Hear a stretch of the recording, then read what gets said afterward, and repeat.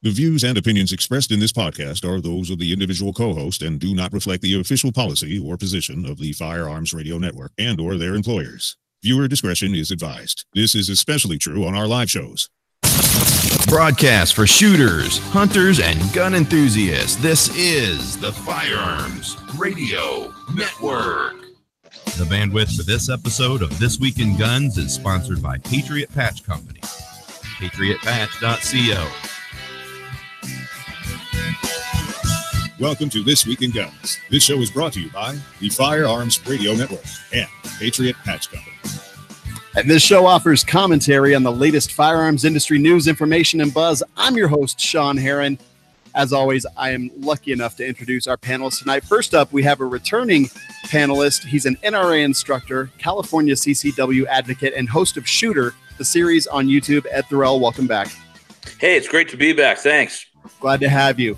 Next up, we've got a newbie. She's an NRA instructor, firearms enthusiast, Beyond the Unknown on Instagram, and contributor to the Gun Collective. Genevieve Jones, welcome to the show. Thank you so much for having me. I'm excited. All right. Well, you won't be as soon as we get into it because we have great stories to talk about tonight. I'm going to kick us right off. First up, several New Mexico counties declared themselves 2A sanctuary cities. And what they mean by that is basically that if the state enacts sweeping gun control, they say that those things don't count in their counties. And this is San Juan, Lincoln, and Eddy counties. They've all adopted these resolutions. And it's kind of interesting. I'm going to start off just getting you guys' thoughts on this. Genevieve, since you're new, I'm going to start with you. Great. So I think it's really awesome. It's really nice to have more people on our side and hear about that stuff, because a lot of times we only hear about the negative laws that are being enacted towards us. So it's great to see people supporting the Second Amendment. Ed? Well, I think it's a great counterpoint to cities and states that are declaring, sanctuary cities for illegal immigrants. We're either national laws or we're not. We can't pick and choose. I do agree. Now, in Illinois, there's other counties and places that have said, hey, they've passed resolutions, whatever, locally that say, hey, we're sanctuary cities as well, or counties. Illinois is seeking to block that. Apparently, they don't care about the rule of law, but an Illinois lawmaker wants to make sure that local governments don't try to flout state gun laws symbolically or otherwise. The measure comes after dozens of Illinois counties last year passed largely symbolic gun sanctuary ordinances that promise not to enforce unconstitutional gun bans. This is a freshman state representative in Illinois, and he's kind of running this. But at the very end, it says that Pearson says Costa Howard's bill is a home rule issue and that there's real opposition to her measure and other gun control bills. So the whole thing is very interesting to me. Of course, Illinois is trying to crack down on them because they want to run things. But even in Illinois, there's counties and cities that want to take control of their own future. Genevieve, what do you think of that? Well, I think it's great. I know PA is pretty good on gun laws right now. It's probably a lot harder, Ed, where you are over in California, but it's nice to know that we've got places to go just in case, these sanctuaries for the 2A community. I think that's cool. I do too, Ed. Yeah. Illinois? Well, I'd love it if California had some of those. Well, they have. They have lots of stuff. We got the beach. We got the weather. That's about it. Yep. Now, opponents in New Mexico are saying that Second Amendment sanctuaries are not enforceable. And I think this is pretty interesting. So in Santa Fe, sheriffs in Second Amendment sanctuary counties said that they won't enforce certain gun control bills being proposed by lawmakers in Santa Fe if those bills become law. I think that's pretty reasonable. But I don't know. This is going to turn into something, I think. The counties and cities are saying, nope, we're not going to have it.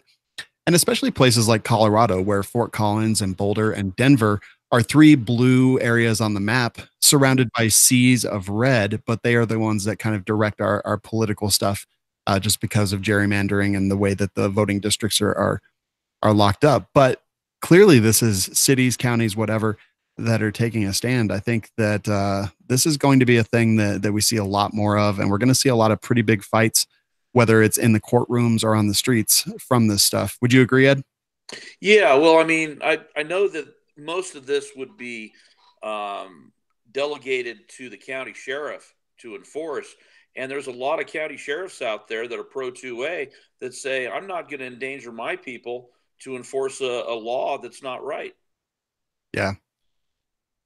The next story that we're going to talk about is 8 attorney generals tell the Supreme Court of the United States that the Second Amendment covers suppressors too. I think this is interesting. This comes to us after that case in Kansas, where Kansas has laws that kind of protect people from federal laws as relates to certain areas of that.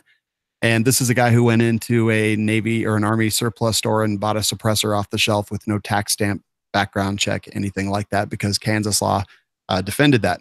Now, Kansas Attorney General Derek Schmidt and 7 other AGs representing Arkansas, Idaho, Louisiana, Montana, South Carolina, Texas, and Utah, they've actually asked the Supreme Court to review a Court of Appeals for the 10th Circuit decision that held that firearms accessories fall outside the scope of the Second Amendment protections. Genevieve, wouldn't that be awesome? Oh, yeah. I think anything that would make a suppressor easier to obtain would be really, really cool. I mean, it is kind of amazing the amount of background checks and wait time that is involved in getting a suppressor currently, as opposed to just purchasing a firearm. I mean, I think it's a little bit absurd. Yeah, I 100% agree. The 10th Circuit explained that in their decision that a silencer is a firearm accessory. It's not a weapon in itself, nor is it armor of defense, in quotes. Accordingly, it can't be a bearable arm protected by the Second Amendment. And the AG say, in holding that firearms accessories are categorically excluded from the Second Amendment's protections, the 10th Circuit improperly narrowed the scope of that important amendment in conflict with the decisions of this court and other circuits. This court's review is needed to affirm that the arms protected by the Second Amendment include such items as silencers and other firearms accessories. I mean, that would be a utopia, in my opinion. Ed, what do you think?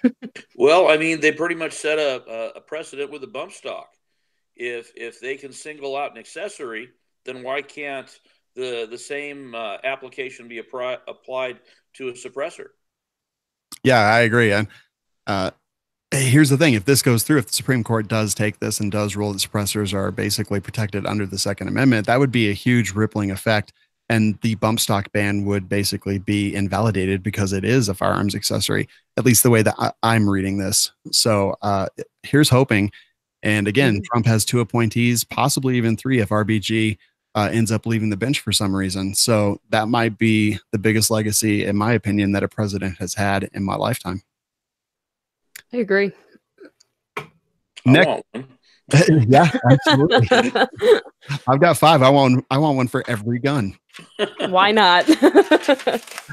Did you guys hear the story? A Coast Guard lieutenant arrested on gun and drug charges, labeled a domestic terrorist. At first, I was like, oh, whatever. I'm not buying it. But then I kind of read through it a little bit. He wasn't found with what I would consider a lot of stuff. When they raided him, they recovered 15 firearms and more than 1,000 rounds of ammunition from his cramped basement apartment. What they also found was a spreadsheet of so-called traitors subdivided into 3 categories, A, B, and C. Category A traitors included a bunch of Democrats and senators and, just politicians, things like that. And B and C continued on and on and on. This guy apparently pretty extremist, and it seems like they stopped something that was going to be pretty bad. I wasn't able to find in the article where specifically they had the reason to go serve their warrants or whatever, but it does seem like they stopped something bad. Genevieve, what do you think? I do agree with you that owning 15 guns and over 1,000 rounds of ammunition isn't really that absurd. I mean, I have way more than that, but threatening or even wanting to harm a bunch of people on the left, where I can agree with being upset with them, but we shouldn't stoop to that level that other people have stooped to, and I think it's a good thing that he got arrested, honestly, because from reading that article, it seemed like he had malicious intent. So yeah, I totally agree. And here's the thing. I despise a lot of Democratic politicians. You know what? I despise people that are anti-gun in general. I am friends with a ton of people that are anti-gun. I don't wish them harm. I don't wish people that I disagree with on political issues harm. That's just my thoughts on the matter. Ed, what are your thoughts? Well, I saw the picture of what was seized, and in some places, and especially with my friends, that's considered a starter pack. Yeah, those are rookie numbers. But I completely agree with you. I don't wish harm against anybody, and I think they stopped a tragedy that basically would have colored everybody with, those types of guns as being, nuts like the guy was. So it saved everybody. It was a win-win. I agree. He had drafted 3 months prior to his arrest an email to friends, in quotes, in which he said he's dreaming of a way to kill almost every last person on the earth. I think a plague would be most successful, but how do I acquire the needed Spanish flu, botulism, and anthrax? Not sure yet. Oh my gosh. Something. So he was clearly an idiot, and I'm glad he's off the streets personally. Yeah, I'd have to agree with you there. Yeah. Pretty nuts. All right. So California, they hate the guns as a state. But there's a lot of gun owners in California. Well, now California, they're taking gun rights away left and right. But now they want more hunters. They've actually, the California Department of Wildlife has put forth I don't know, what do you call it? A program where they're trying to get more people to hunt, which seems so weird coming from California. Hunting actually has dropped quite a bit in the United States through the 70s and 80s. And 2016 survey by U.S. Fish and Wildlife showed only about 5% of Americans over the age of 16 hunt, which was a 50% decline in 5 decades. So California is really working, the Department of Wildlife in California is really working hard to bring more hunters to California, which, I don't know, it just seems so weird to me. Ed, being in California, what do you think about this? Well, California is very much split by region. Southern California is very urban, so we don't have the same hunting or firearm culture here that exists in Northern California. So in Southern California, I know some people that hunt, but not like Northern California. But I got to admit, California is taking kind of a bipolar approach to this, because on one hand, they're doing everything they can to create more levels of control. And then on the other hand, they're trying to make more money by selling more hunting licenses. So it's really hard to kind of rationalize their approach. And I read the article and I just scratched my head. I know. I was like, I had to go to the top and be like, wait, where is this coming from? California. No, I read it right. Genevieve, what do you make of all this? I mean, they want more hunters. Great. I'm super for that. It is a little bit weird coming from them. I do think that they are way less afraid of shotguns and bolt action rifles than they are with AR-15s or anything like that. So, I mean, it kind of makes sense that they would advocate towards that before they did anything else in the industry. But Ed's point about the hunting licenses and them making money off of that, that's a very interesting thing that I didn't think about. Yeah, so much. Money generated from license fees and taxes on guns and ammunition provide approximately 60% of the funding to state wildlife agencies. That's huge. And since 1937, hunters have contributed more than $14 billion to the conservation, management, and restoration of wildlife in the United States. So, I mean, hunting isn't just about, food and things like that. It's about conservation. And for people out there, if you're a gun person and you haven't gone on a hunt, maybe try it. Like, figure out a place where you can do something that is palatable to you, and go out and get out in nature and actually try it. I encourage people to hunt. I've hunted small things. I went on an antelope hunt this year. I didn't get anything, but it was really nice just to get my gun ready and to get out there and to make sure I had my gear, and then get out there and just spend time in America. I thought it was pretty great. So if you're a gun person and you haven't hunted, I highly suggest, get with somebody who has, get out there and do it. Next story. North Dakota lawmakers kill red flag bill and block gun buybacks with public funds. Pretty good news out of North Dakota, but lawmakers in the Republican-controlled body sent a strong pro-gun message on Tuesday by making it illegal to use public dollars to buy private guns while turning away a so-called red flag bill. This is pretty great news. It means they can't do gun buybacks and things like that, which also a pretty good thing, especially in today's climate. And getting rid of that red flag bill was pretty great. Genevieve, what do you think about both of those things in North Dakota? I read that article earlier today and I got so excited. I can't even tell you.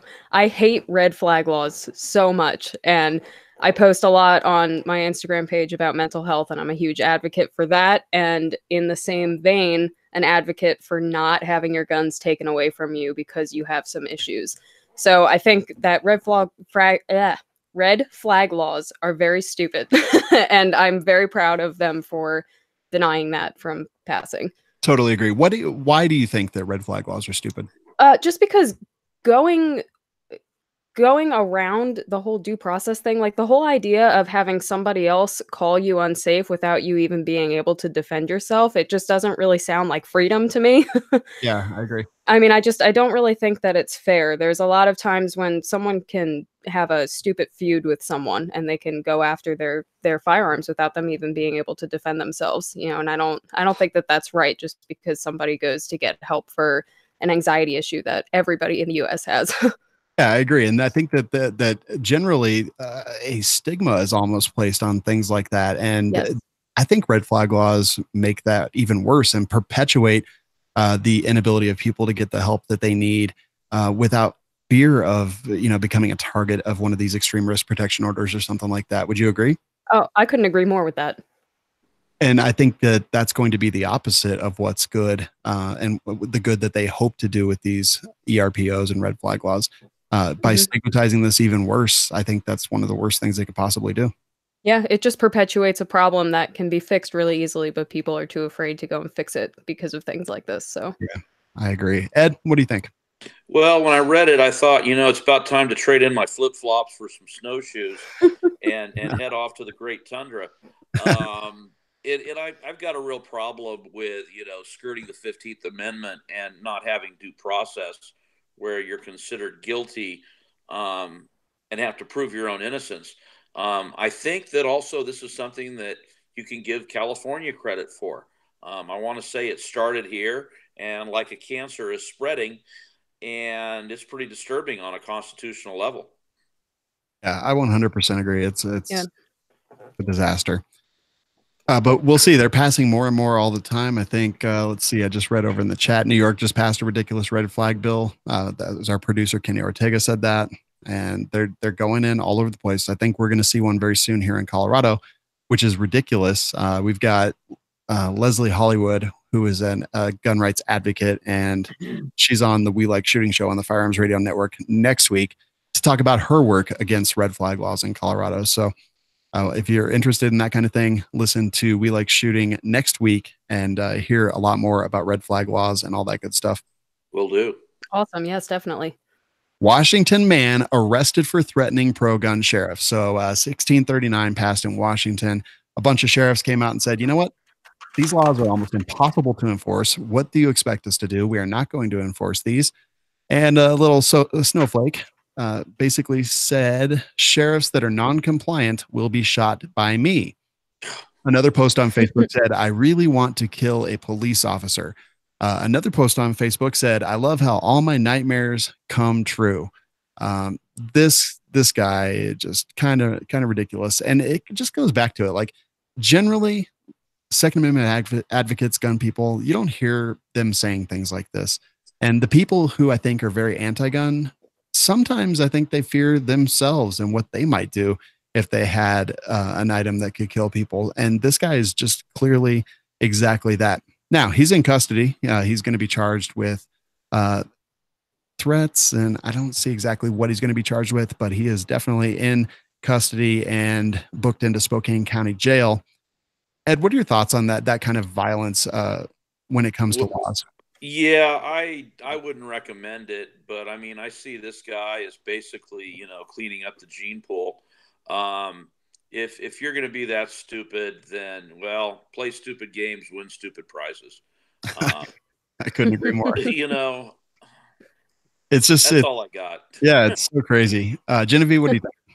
I read in that article that he also claims to speak for the trees. So, I mean, that's really all that I needed to know about that guy. But honestly, I think that it gives everybody kind of a bad name, which is really unfortunate. I knew a guy once who said, I don't care about your political beliefs. Just let me know when I can go in the street and start shooting people. And it's like, this is why we're not liked, because you people speak the loudest and it sucks. Yep. That is. And honestly, even on the show, we've had people talk about things like that. And, everyone's entitled to their opinion. Whether I agree with it or not is a completely different thing. But I don't think that does us any good when we talk about it's time to start, stacking bodies and things like that. I don't think that does us a lot of good. And I don't know. It is definitely a tough time. Yeah. New York pistol permit laws headed to the appeals court. This is a pretty interesting one. U.S. Court of Appeals case could overturn state pistol permit laws. This comes to us again from New York City, and the U.S. Court of Appeals is hearing oral arguments from attorney James Ostrowski challenging the state's pistol permit requirements. The reason this is interesting is if it did pass, it would kind of ripple throughout the entire United States and change places that are may issue to pretty much everywhere being shall issue, and probably challenged in the Supreme Court at some point.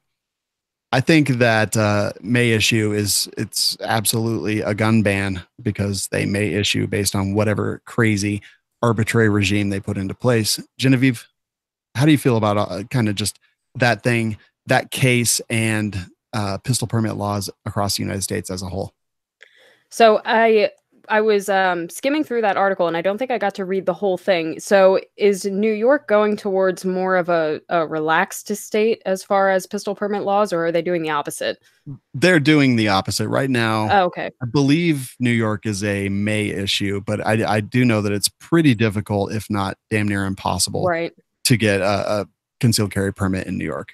Okay. Yeah, I've never actually been there personally, but I have heard stories from people who are up there, and it's really hard for them to be able to do what they want, and I think it's a little bit ridiculous. But there's always going to be some states that are on a totally different wavelength than everybody else, I guess. I would really hope that in the future they relax on that a little bit. Yeah. And as I understand it, in New York, it's so difficult to get a permit that you basically have to know the right people. And if you don't, right, it doesn't get approved unless you can actually prove, whatever requirements they have. Right. Living in California, where it's also a may issue place, a little bit how difficult that is based on where you live. But what do you think about New York, California, and just pistol permits? Well, I think there's some, strong crossovers. In Riverside County, where I'm at, we've got a pro-gun sheriff, and we've got about 99% of the people that apply get it. But then you look at LA, and it's almost exactly the opposite, where you only get about 2%. So LA is pretty much in lockstep with, New York City. A lot of it's also based on the fact that they're both, ruled by liberal politicians. So it goes right along with, the entire belief system. And I think it's going to get to the Supreme Court. I wouldn't be surprised. I think it would be a good thing, especially with the Supreme Court we have right now. Mm-hmm. Yeah. This one's not necessarily here at home, but there was a hijacking foiled on a Bangladesh-Dubai flight. Suspect was killed.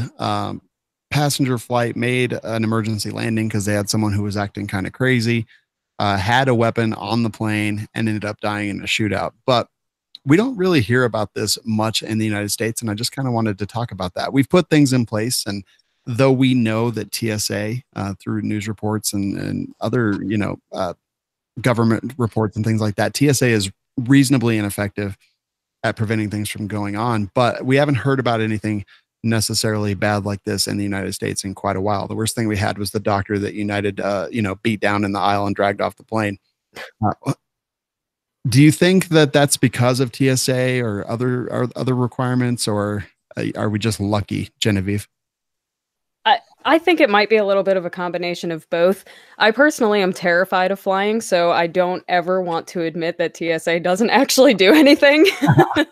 Well, they did something. They took my $400 pocket knife once. Oh, hey, well, there you go. Look, they work like 1/10 of the time. Hearing about this kind of stuff and reading that article, it's a really scary read. I believe that the plane was headed towards Dubai, and it sort of just reinforced my desire to never go over to that area. Yeah, I'm kind of with you on that. Yeah. Ed, what do you think? Well, even though TSA probably has a lot to be desired, especially when you consider, the security that countries like Israel puts up. And like Genevieve, I'm scared to death of flying commercial. I do it because I have to, not because I look forward to it. Mm-hmm. But you just got to ask yourself, what kind of security did they have in place that allowed, guns to get on board? Otherwise, this guy huge error thinking that he was going to get away with it, and didn't work out so well for him. Yeah. And I think, stuff like that, I think, I mean, the fact that we don't hear about stuff like this in the US at all anymore, I think does speak to how effective, our policies and procedures have been. Definitely there's a lot that are overreaching. And a lot of airlines do ridiculous things like Delta, I believe, zip tying your bags, which you can just easily twist off with a pin. They're not doing anything, but there are some procedures that they're doing that seem to be working. I'm just worried that it's not. I don't know. Is it working, or have we just been lucky, I guess, is my final thought on that. Well, I think that being observant is probably the most effective tool against this stuff. Like what happened in the article, everyone noticed it going on. So as long as we can just be aware of our surroundings when we're flying or doing anything else that makes us a little bit nervous, I think that's the best tool that we could possibly have. Yeah. I agree. Tony Simon said that since 9/11, we are known to beat down crazy people on planes. And that might be, I mean, we talk about an armed society being a polite society. We also talk about a society where if someone starts acting crazy on the plane, they're going to take a hit. So that might also dissuade people from doing nonsense. Anyway, enough about that. I want to talk about a sovereign citizen. He was arrested in Minnesota with possible explosive device. He got pulled over by police for a revoked license. He told officers he didn't need a license. He tried the Obi-Wan Kenobi on him because he's a free citizen. A tense standoff ensued and lasted about 4 hours and 20 minutes. And eventually they got him out. They put chemicals into the car. He came out. They found a pig-shaped device with written on it, expletive, the police, and they're looking that it's a possible explosive. So just kind of interesting. And that whole sovereign citizen ideology is one that I am fascinated by. Genevieve, what are your thoughts on this? I think it's a little bit ridiculous of this guy to claim that he doesn't need a driver's license because he's a sovereign citizen. I mean, come on. And two, I think it's really incredible how the police officers handled this entire situation. I have the utmost respect for them, because being in a situation like that for 4 hours or more, I mean, I can't even imagine doing that. And I think it's good that they caught this guy, because he's got some screws loose, I think. I can just picture this dude in the car with the window cracked, screaming, "Am I being detained?" Yeah, exactly. And I don't mean to make fun. Like I like to try to accept people for whatever beliefs they have, but this is one that is difficult for me to get behind. I understand the concept behind it, but Ed, what are your thoughts here? Well, my first thought was, the guy probably had more to worry about from the hundreds of people backed up in traffic behind him than he did from the cop. And I'm sure that all the cop had to say is, "I'm going to walk away, but I'm going to let the 100 people behind you deal with you." Good luck with that. I do agree with that. A lot of road rage there is my guess. And I'm sure that he interrupted a lot of commutes. Speaking about the guy in Washington that threatened to shoot the sheriffs that didn't go through with I-1639, we have conservative activists assaulted at the Berkeley campus. He's now spoken out a bit. And Hayden Williams, 26, was assaulted while helping recruit conservatives at a UC Berkeley event, and was just kind of there. People started yelling at him and then started throwing punches. The pictures are, he definitely took a beating. And it just comes back to, I think it was Alex over in the YouTube chat said that violence is being normalized on the left. And I thought that was very interesting. Genevieve, what are your thoughts on that? Do you think that violence is being normalized on the left side of the aisle politically? Or are we just kind of seeing some of the most unreasonable stuff? To be completely honest, I'm not entirely sure either way. I do believe a little bit that violence is being normalized, but at the same time, I don't know exactly if what we're seeing is all the way truthful. You know how news stations are with that kind of stuff. But just from hearing friends of mine who have Instagram accounts, and actually my own Instagram account, I posted a picture of a gun, just a gun. And I was like, "Oh, this is my EDC. What's yours?" Someone commented on it and said, "So you admit to killing children?" And I was like, "What?" That's a leap, buddy. That's a big leap. I'm like, EDC, what does ED stands for? Maybe it doesn't mean what I think it means. Right, exactly. So I do think that a lot of times being pro 2A to some of the extreme leftists is like a personal insult to them. So it kind of sucks that we're not able to have our own opinion without them reacting in very extreme ways. And I do see that happening more often than I did in the past. So I suppose, yes, I do actually think that violence is being normalized a little bit. Ed, what are your thoughts? Yeah, I see it too. I was a former history professor at a community college, and I haven't done that since 2002. But you could see the intolerance creeping up even 20 years ago, and frankly, I'm glad I'm not in that industry anymore. I have read a little bit. There was some more stuff that came out about the Berkeley assault today, and apparently they've been able to put a name to the guy.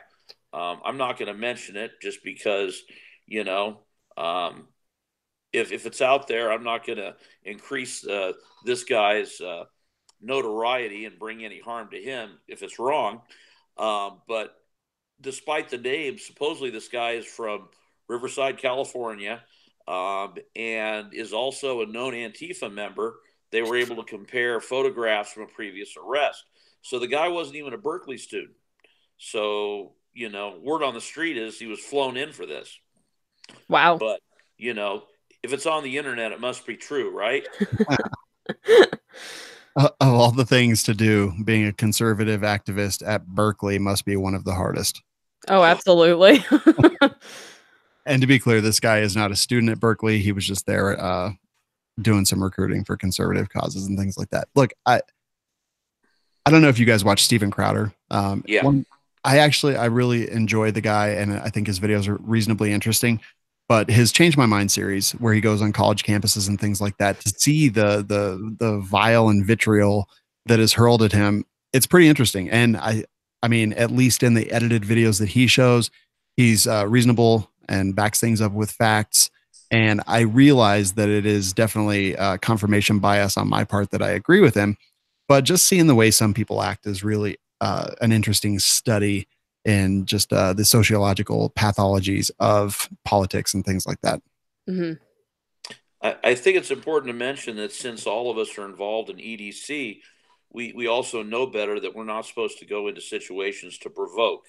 So for us, it's more important to be invisible than to try to go out and try to gain attention and, either try to provoke or inadvertently provoke. Just avoid dangerous situations and not go looking for them. Yeah, and that's a really interesting point that you bring up, because on the one hand, I do carry daily because I've decided that my life is more important than someone who would choose to steal mine. But I think being an activist is very important for us as Second Amendment advocates and just people that enjoy guns and the freedoms that we enjoy as Americans. And I feel like I almost feel like if I try to be political, that I can't carry my firearm. But being political these days, based on what we see and read and hear, it seems like it might be a little bit dangerous, especially if violence is being normalized on the left side of that political aisle. So it's like, do I have to choose to be unarmed and possibly lose my life in order to act politically? It's kind of it is a catch-22, and it's something that I think about quite often. Well, our forefathers, there's a whole reason behind having a Second Amendment, so that you could go where you wanted and say what you wanted without fear of being accosted or assaulted. But people treat the Constitution as a flexible document, and because of that, they don't see the context of the original writing. Yeah, and I agree with everything that you guys are saying. It is dangerous to have an opinion without a way to protect yourself anymore. When Trump got elected, I was 21, so I had just gotten my carry permit, and I was living in downtown Philadelphia at the time, and I saw a couple of people surrounding this ancient-looking veteran who was obviously pro-gun, had the hats on and everything, and they were just harassing him. And I made the decision that day to never leave my house without my gun. I totally 100% agree. Yeah. Interesting times. All right. Well, here we go. Federal judge upholds bump stock ban. I'm going to go away from the story that's in the news and go to Firearms Policy Coalition. Now, Firearms Policy Coalition, through their legislative action branch or whatever it happens to be, I don't remember. It's Firearms Policy Foundation, actually. They hired Prince Law to file an injunction against the bump stock ban, just until they could get a final ruling on whether A, the Attorney General actually had the authority to sign that, B, whether it was constitutional. There's going to be a big, long drawn out fight. Well, that injunction on Monday, February 25th, was actually rejected by the judge in a 64-page ruling, meaning that it's going to have to go forward in the court system, and that when that deadline from the ATF and Justice Department comes, people will either have to turn in or destroy their bump stocks. I guess it's interesting. I had talked to Adam Kraut earlier in the week, and he said they expected any day, and this actually came out the evening after, but he was actually very positive about their chances of getting this injunction on that rule. It turns out the judge didn't see it that way, and this is a tough time because this court case is going to be out there for a very long time. And even if it ends up being ruled in our favor and bump stocks are not banned, anyone who still has one will have been breaking the law for a couple of years. And I don't know where this is going to go. I'm really, really disappointed. Genevieve, what are your thoughts?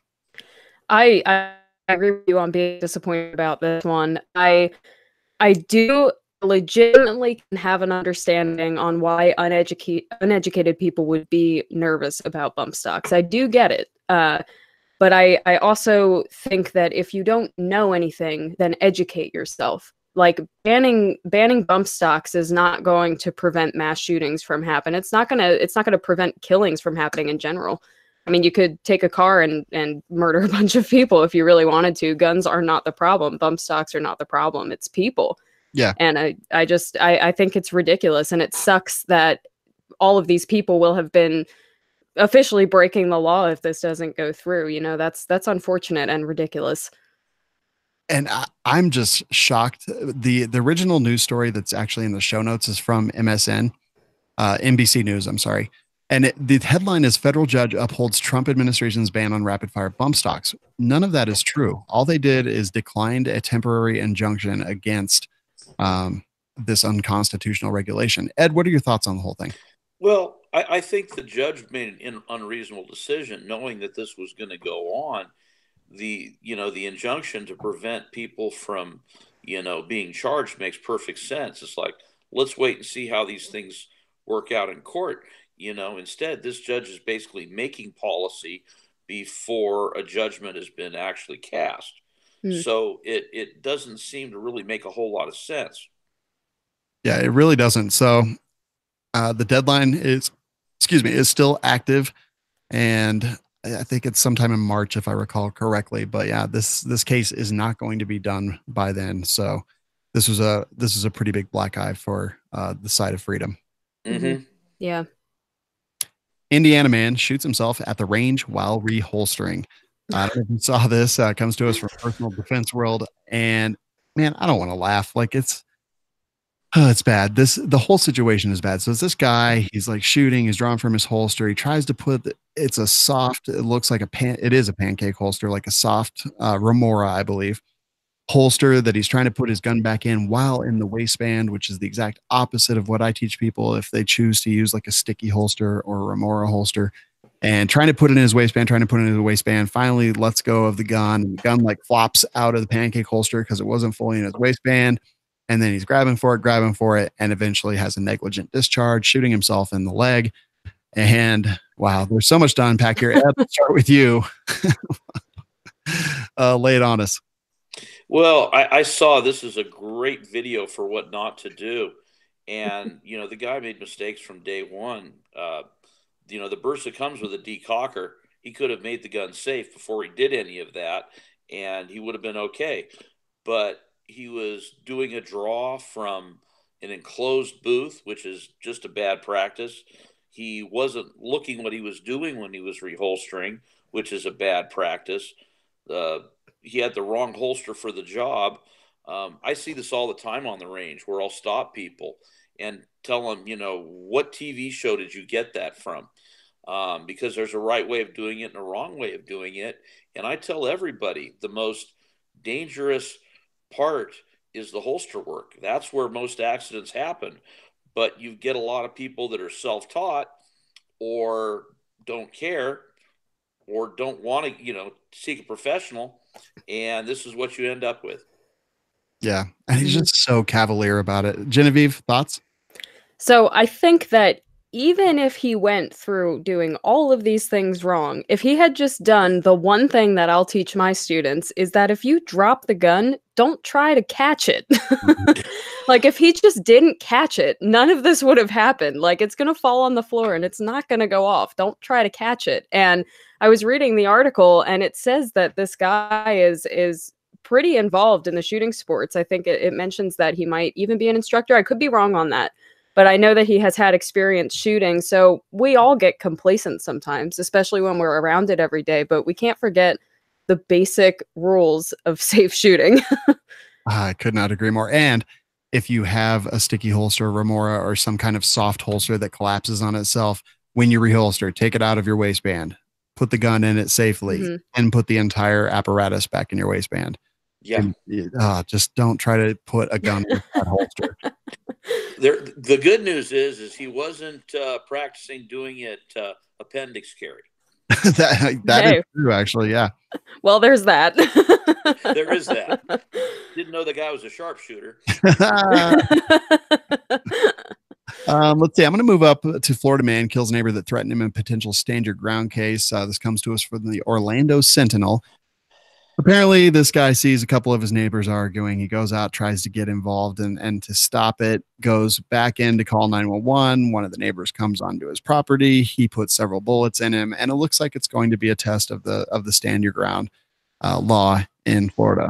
And I don't know. There's a lot here. I'll save my commentary. And Genevieve, I'm going to start with you. Okay. Clearly, a lot of things done wrong here that led to this. But what do you think?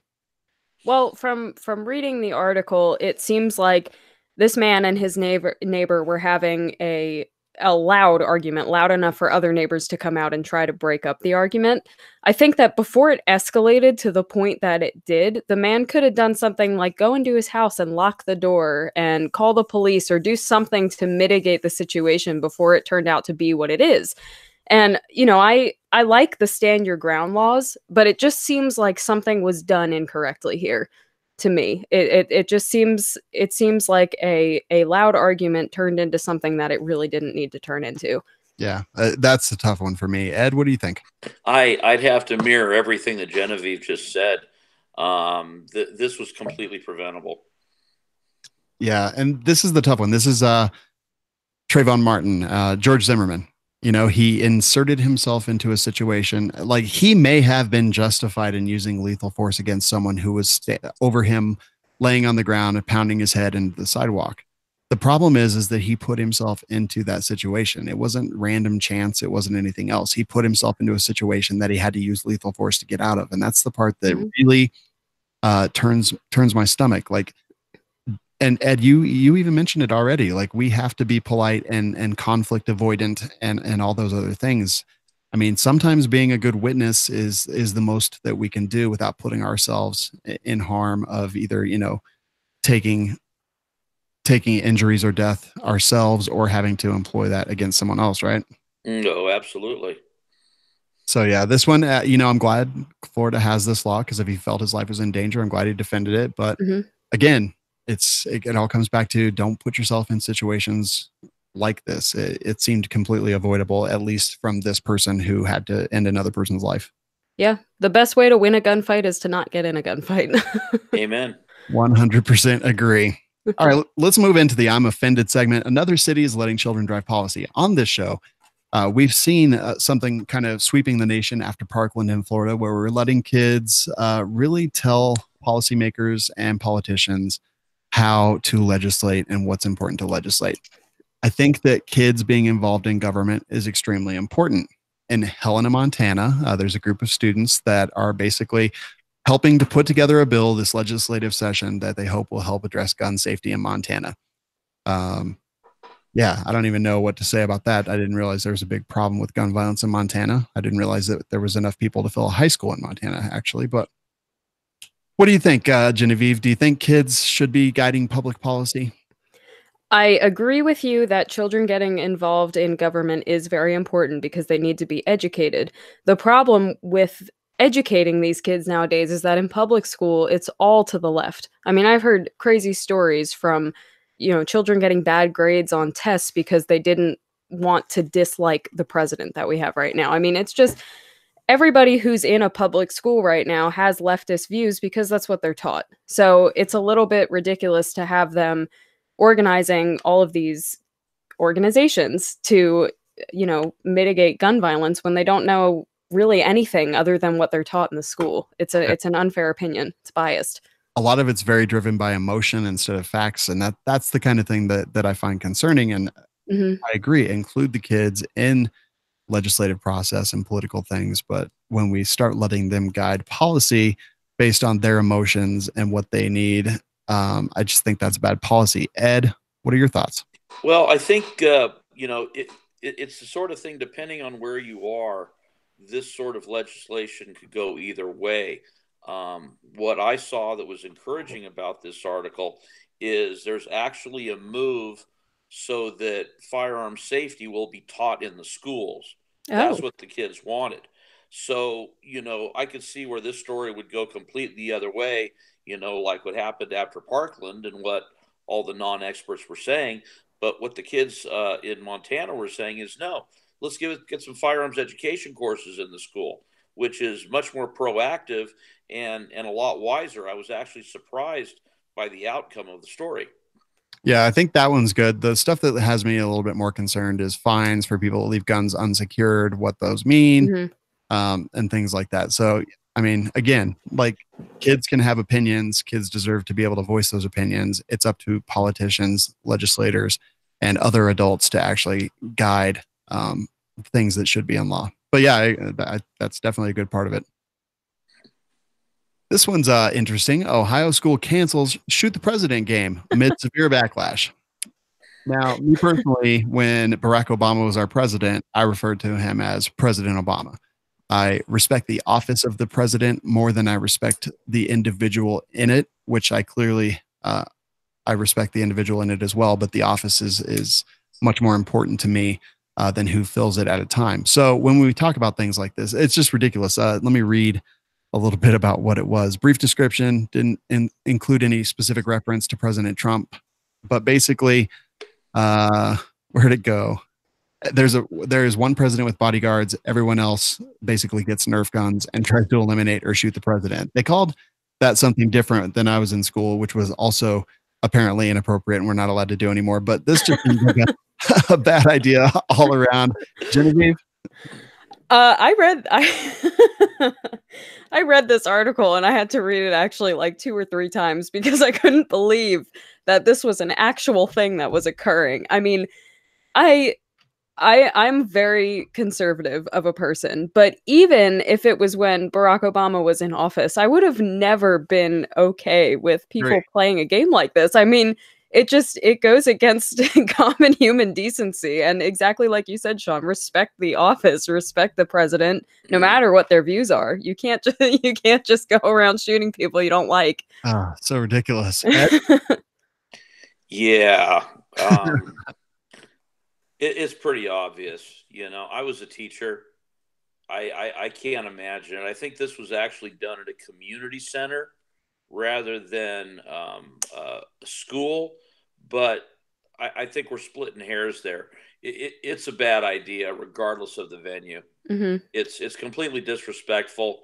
I'm really surprised the Secret Service didn't show up. Yeah, it's a good point. They still might. I don't even know. Well, I guess we'll continue in California just because we already talked about the conservative activists being beat up at UC Berkeley, but now UC Davis professors reprimanded for saying police need to be killed. And just to be clear, what he actually said on Twitter was, I mean, it's easier to shoot cops when their backs are turned. No, people think that cops need to be reformed. They need to be killed. I am thankful that every living cop will one day be dead, some by their own hand, some by others, too many of old age. Hashtag let's not make more. These are all tweets tweeted by this UC Davis professor who has now been reprimanded. This is ridiculous. Ed? Well, UC Davis is known for being way out on the fringe to begin with. It all goes back to the educational system and where their loyalties and agenda lies. I mean, that speaks for itself. You got to consider the source. You got to consider the environment. Am I surprised? No, not really. Guy will probably get promoted next year. Yeah, probably get tenure. Genevieve? Well, I truly hope that this guy does not get tenure, honestly. It's a little bit ridiculous. You know, I do agree on one hand that the reason that I carry a gun is because a lot of times the police won't be able to respond fast enough. But I also have a very high respect for them. And I'm going to quote myself here from 5 minutes ago. You cannot go around killing people that you don't like.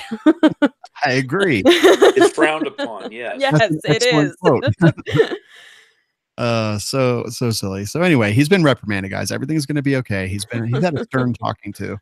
And you know, that's the and he'll go back to work on Monday. It's fine. Thanks for this headline there, Kenny. Dick's Dysfunction now has a support. So the CEOs of Dick's, Tom's, Levi's, and RXR Realty push gun control in an open letter.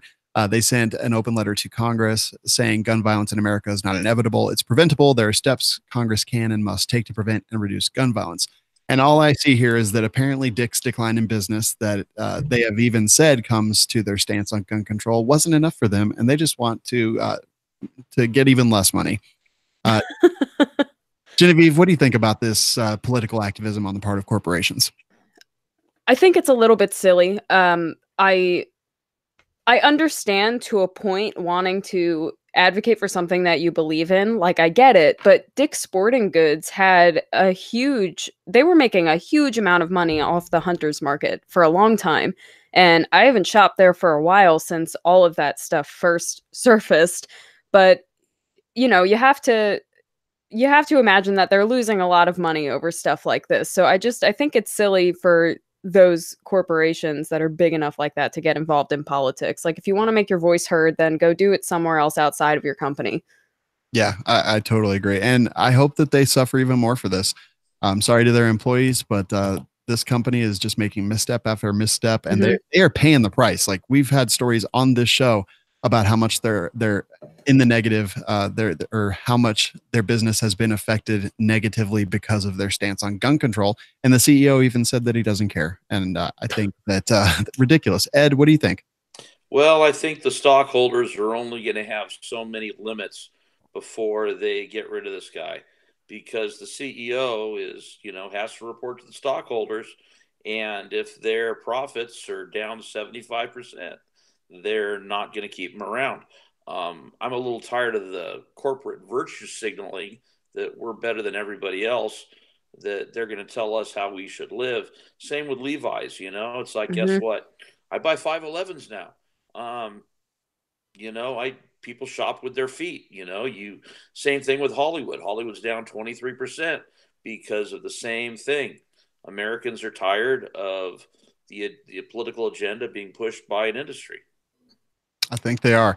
I'm not a boycott kind of guy. Like, I had Starbucks this morning, but I'll tell you what, I haven't stepped foot in a Dick's Sporting Goods in quite a while. They've gone too far, in my opinion. Yeah. I agree with you. That's a good point too that you made, Ed. We don't want to be told what to believe in by a corporation. That's a little ridiculous. Completely. Completely. All right, guys, let's move into our full auto news segment. This is just crazy stuff, interesting stuff, whatever it happens to be. Genevieve, I'll start with you. What story did you choose? So I'm very excited about this one because I think it is ridiculous and infuriating at the same time.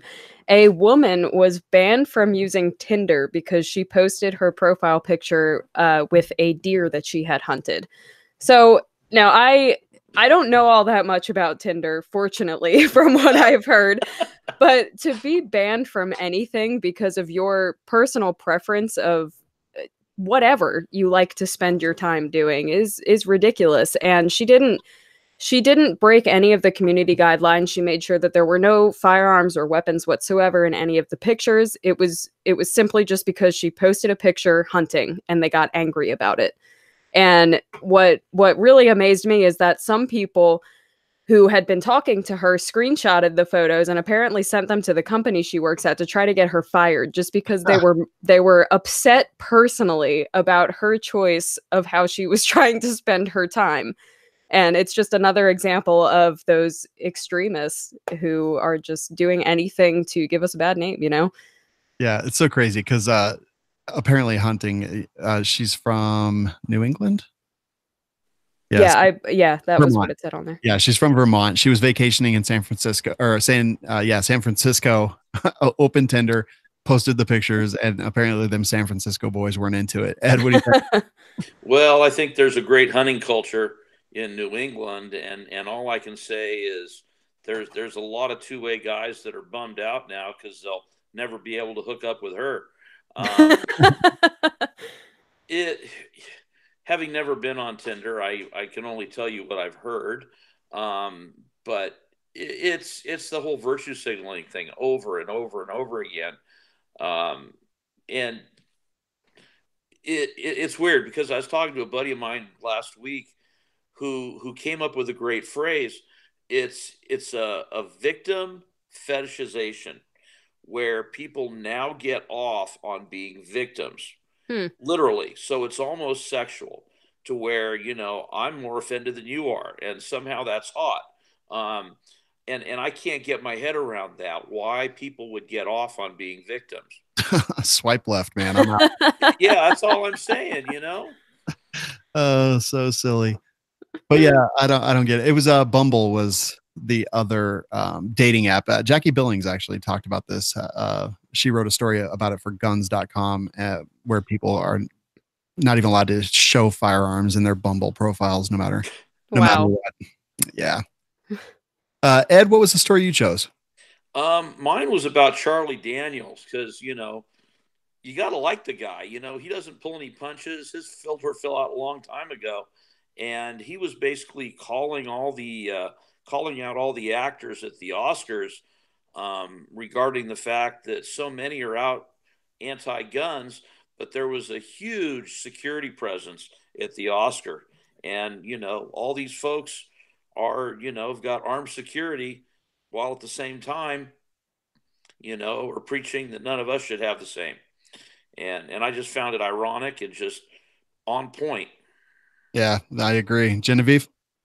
It's just the hypocrisy of all of it that is irritating me a lot. And I don't have to tell anybody listening to this podcast that, all of these people are advocating for no guns when they have 25 armed security guards around them. And it just drives me up a wall.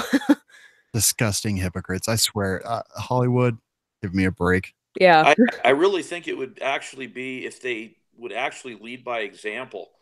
So many of them make millions on movies that glorify violence. Why don't they get together and sign a pledge that they will no longer do movies that involve guns? Because they wouldn't make any money. Yeah, exactly. Well, put your money where your mouth is.